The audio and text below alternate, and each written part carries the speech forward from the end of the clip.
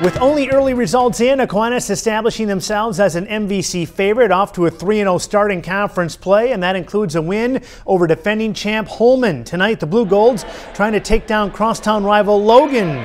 Logan had other plans. Set one, Ava Detweiler sneaks one across. Rangers up 20-14. Rangers getting defensive at the net. Jazzy Davis with the denial. Logan takes set one, 25-20, thinking upset. Set two.